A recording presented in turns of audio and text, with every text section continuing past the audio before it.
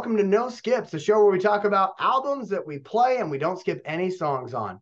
Today, we are going to kind of go in reverse order here, all right? Because I'm going to be talking about, for the next couple episodes, one of my favorite bands, and this is one that makes me kind of emotional when I think about them. It's Linkin Park. Okay, Linkin Park is the band we're going to be talking about for the next couple of episodes here as I look through some of their albums that are my favorites, okay? Today, we are talking about Minutes to Midnight. Now, this album came out in May of 2007, and whether you have ever heard Linkin Park or not, and I'm going to assume you have heard them, you know this is the one that had a huge, huge song on it, What I've Done. And that song was featured in Transformers, which I love that film, by the way. But that was the end credit song, and it kind of captured how a lot of those action adventure, teenage movies were in the early to mid 2000s, where they all had a kick-ass soundtrack. And Linkin Park certainly did their part on the kick-ass soundtrack part for Transformers. In fact, I would say, outside of the fact that it was a known entity, a known franchise in Transformers that everybody kind of loves, I think the soundtrack got people who weren't into Transformers into the movie, if you get what I'm saying. But this was so much more than just a one-song soundtrack thing, okay? This album came out in 2007, in May of 2007. It is 43 minutes long, and it spawned five singles off of this album.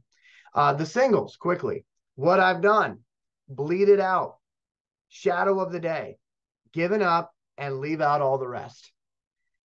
Now, for me, I always liked Linkin Park, but this was the album that really brought me in, if you get what I'm saying. Like before, I would listen to a couple other songs or whatever, and I'd enjoy it. But this was the album, because of the movie, that made me go, I really want to look more into that band. And the reason why I was saying earlier that it, kind of makes me emotional when I think about Linkin Park is because I think about, obviously, the death of their lead singer, Chester Bennington. For me, ever since Chester's death, and I don't know him on a personal level, but I'm a fan of the work he did and the work this band did, it is hard for me to listen to their music because I think about how much more cool stuff they would have been able to do in the future had he not passed away. I don't know if you guys can relate to that feeling or not, but it's like, oh man, like it's like you lost somebody in a way, if that makes any sense. But this album is a great album, and it's got really nothing but hits on it. My favorite song off this one is one of the singles. So I'm not going to go deep cut on this one, but I will say my favorite song that they did on this album was not the Transformers soundtrack song, What I've Done, but it is actually the song Leave Out All the Rest. And that was one that, like I said, I got to be in a certain mood to listen to that song, because if I don't, it will sneak up on me and make me emotional. And I feel like maybe I'm not the only one saying that. Hopefully not, because I'm kind of out on a vulnerable limb here. But What I've Done, like I said, is a great song, but Leave Out All the Rest to me is just such an emotional song. Like, it's a deep, deep song. And I really enjoy that. But again, I enjoy all the songs on this album. That's why I call it a no skips album. And if you have not listened to Linkin Park, I would say check this album out. Again, there are albums that came out before it, and we will talk about those albums. But for me, I feel like they perfected the sound that they wanted, and they kind of reinvented themselves in a way with this album. Okay, so true Linkin Park fans, Linkin Park fans that have been to all their shows and, kind of have more badges than I do, so to speak, when it comes to their fanhood.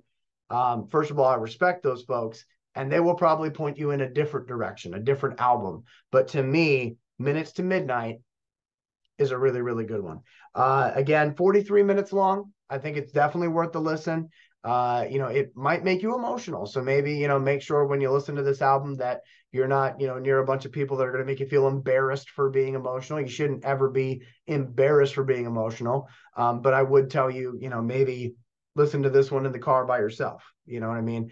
If you think it might make you emotional if you have that type of connection. But it's a great album. It really is. Minutes to Midnight from Linkin Park. It is a no skips album. My friends who are Linkin Park fans, hey, did you skip any songs on this album? Be honest. You can let me know in the comments below. I won't judge you for it. If you didn't skip any songs on this album, if every time you listen to it, you're like, I got to listen to the next song and the next song. There are no bad songs. If you're like that, obviously you're in the same camp as me. Comment below. I'd love to hear from Linkin Park fans. And hopefully, with the algorithm and how it does everything, hopefully this video will find Linkin Park fans. So hopefully that'll happen. And as I usually say to wrap these videos up, like, comment, and subscribe. If you're watching this on TikTok, I post it in two places. I post it on YouTube and I post it on TikTok. So do the TikTok thing, whatever the equivalent of that is. I think it's like and follow.